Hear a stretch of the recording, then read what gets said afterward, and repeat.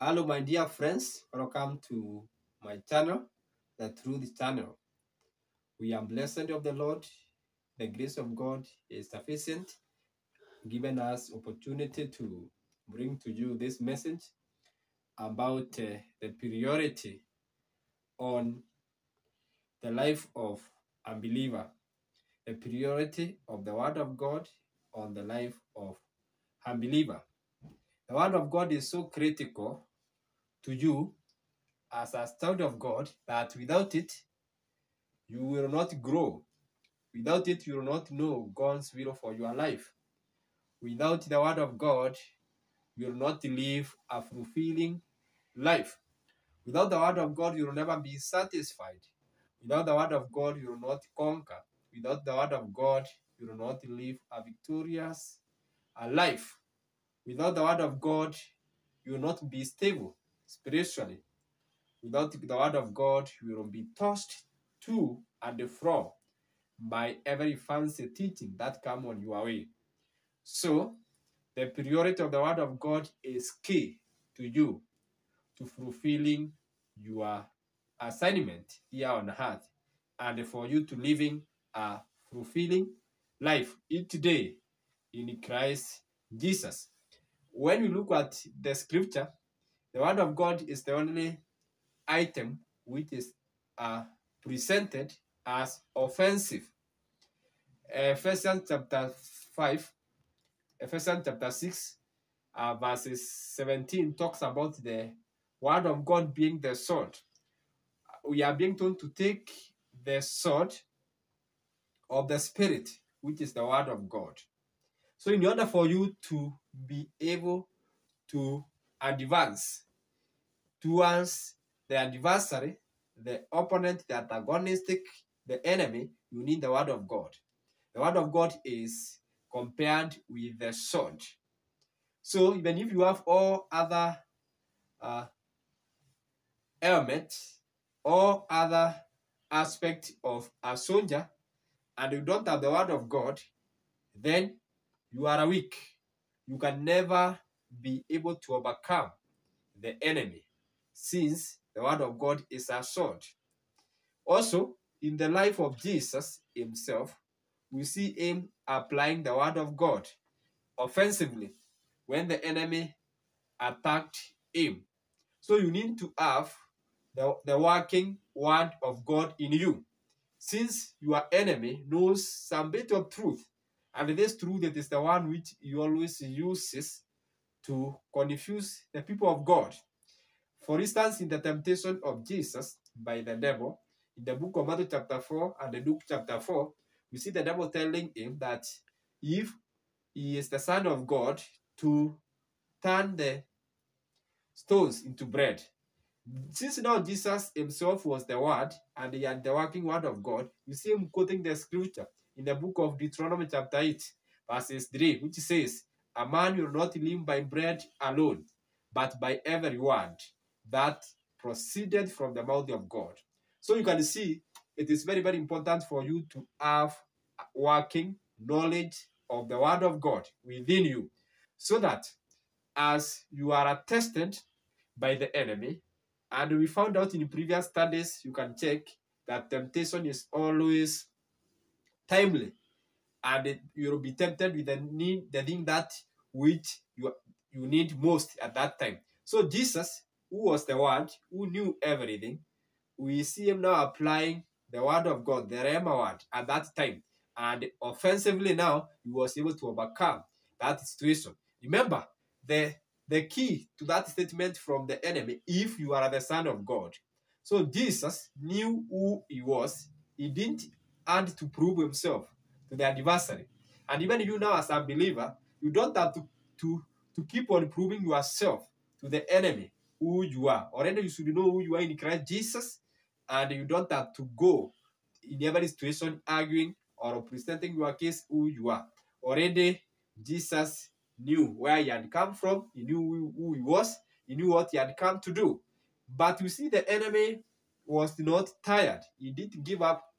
We see him now telling him that if he bowed down before the enemy, then the enemy, that is Satan, will give him all the prestigious things, all the wealthy of this nation. But the enemy didn't realize that Jesus was the creator, because in the beginning was the Word was with God, and the Word was God. Actually, by wisdom, and the Christ Jesus is the wisdom, the Word was founded. But now, what the enemy wanted to show Jesus there, it is the shortcut.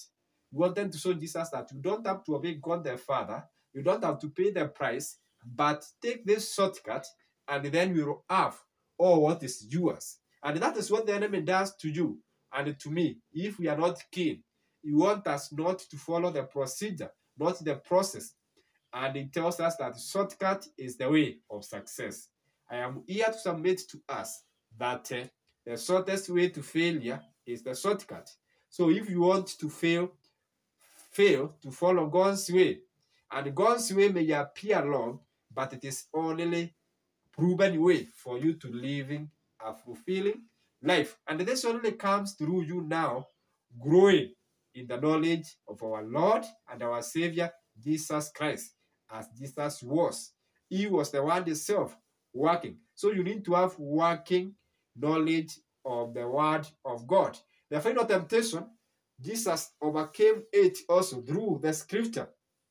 As we see now, the enemy requiring Jesus to test him, because it was written in the book of Psalms 91 verse 11, 12 that God will give angels the charges over you to hold you in all your ways, lest you fall and you have your feet. So realize that Lucifer had some wisdom which was given by God, and the gifting of God are irrevocable. Whatever God gives, he does not take away.